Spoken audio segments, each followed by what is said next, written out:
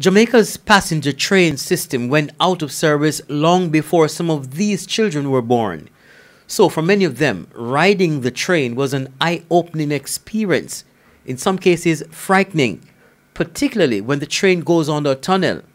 Some might have traveled before on trains abroad, but for the majority, it was a first-time experience setting foot on a train, let alone in Jamaica.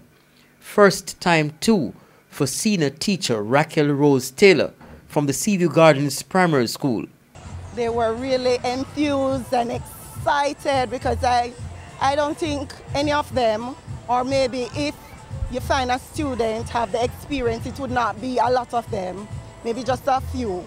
Before the students boarded the train, they participated in a warm-up exercise and were given boosts for the historic experience that awaited them. So we know the teachers have just got through GSAT and the students have put a lot of work into it, and we wanted to do something to reward them and to encourage others to do better next year.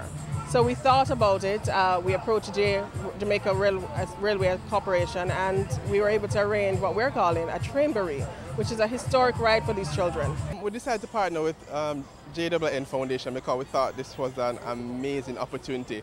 You know, at Milo it's all about nourishing kids' ambitions, and so we thought that this partner